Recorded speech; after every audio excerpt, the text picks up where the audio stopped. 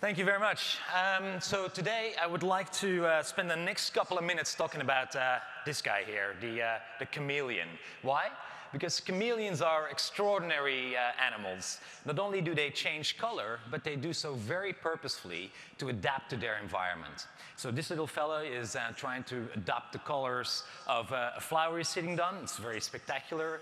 But let's just imagine a world that is upside down for this little chameleon. And let's think about a world where he doesn't adapt to the flower, but the flower adapts to him. And that is really the world of the Internet of Things. At least that's the promise of the Internet of Things, that all the objects around us are going to adapt themselves to us. They will learn from us, they will learn our behavior, and they will use that behavior to really fit into our lives. And if they do that, that will take away all the friction we have with our environment. And ultimately, the Internet of Things will become the Internet of you. You will be at the center, not the things.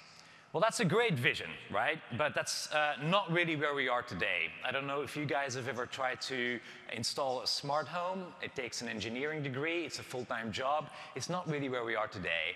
And at Sentiance, we really want to change that.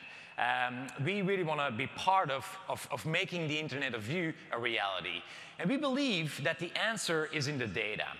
And not just any data. The answer is in the sensor data. The data that is emitted from all the sensors that are embedded in the smart devices. Those sensors provide us with a constant stream of information about how people behave and why they behave the way they do. And if you use the right AI and machine learning algorithms, you can extract a lot of knowledge from that data. And that knowledge can make the Internet of You a reality. And that's important, because all of you, everybody in this room, is part of the Internet of You. You are all building the Internet of You. Whether you are building smart home solutions that make homes smarter or safer, well, these homes, they need to learn from how the people in these homes behave, right?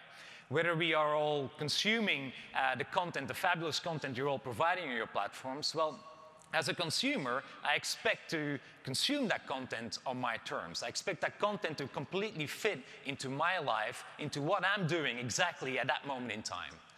And I'm obviously also a customer of yours. Well, consumers, they've come adjusted to companies that have become very good at fitting in their lives. So as a company, you need to understand your consumers so you can take away any friction they have when they're interacting with you. You have to be the chameleon for them, okay? So the Internet of You is a tremendous opportunity for everybody in this room.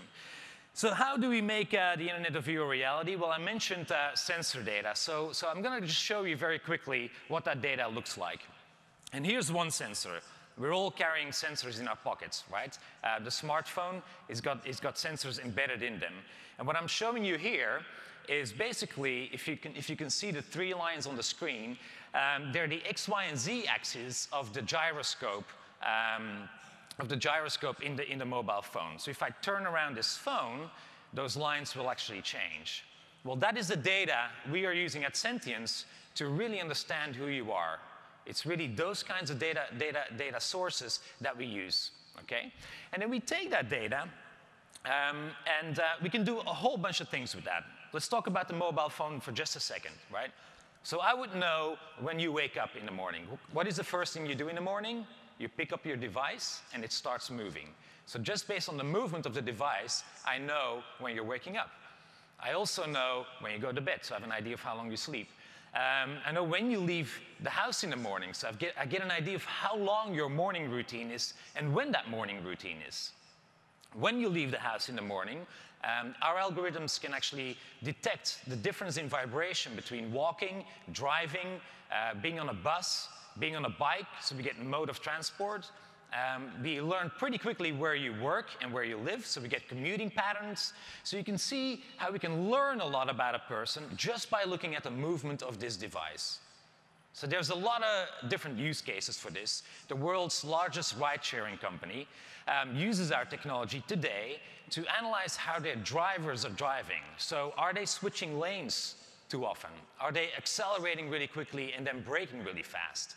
Are they speeding? And are they using the phone while they're driving, which they obviously shouldn't. And so they're using that information to coach their drivers on how to become safer drivers. So that's just one example, but there's a lot of other examples I'm going to talk to a little bit later. That's the mobile phone, but we can ingest, and we do ingest, a lot of different sensor data sources. So the second one is body metrics. We can get those from wearables, and why that's important is because we can put those biometrics into context. So we would know whether your heart rate's going up because you're running for the bus, or is it because you're working out? Big difference, right?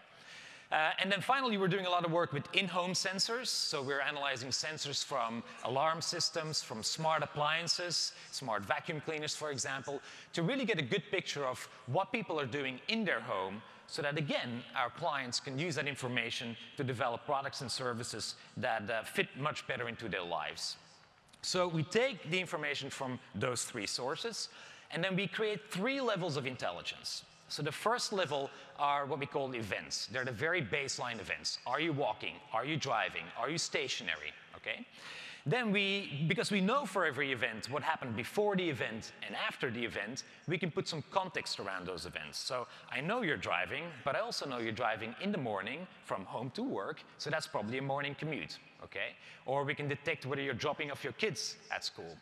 So by really mapping out those moments, we can recreate a timeline of a user for every day. And then we aggregate that data to the individual level to get segments, right? So we have a whole bunch of segments that we can identify just, again, by looking mainly at the movement of the mobile device or some of the other sensors I just mentioned. So let's have a quick look at a demo. So Peter is going to show you, this is demo data from the people that are using our demo app. This is real-time data. There you can see where these users are, which is not that interesting. But if you scroll down to the bottom a little bit, that's where it gets more interesting. So at the horizontal axis there, you can see frequent, home, infrequent, work, biking, car. Those are the moments. It's the middle of that pyramid that I just talked about. Okay? So you can click on frequent, for example, if you want to.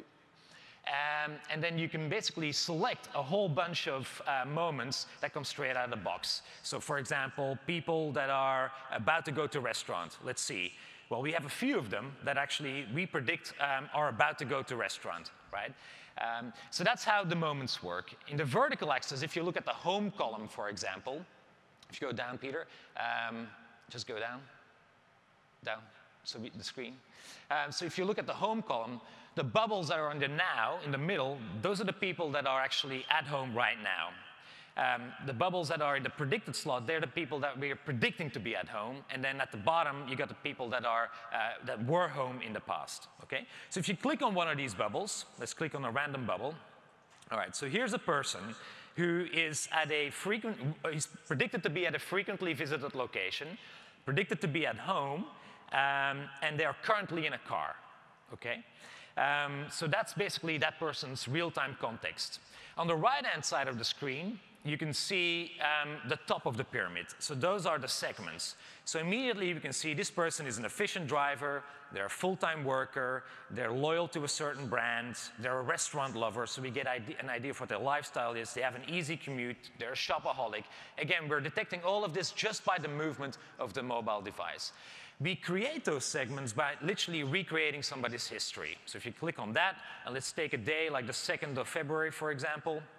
I have no idea, or the 3rd, if you insist.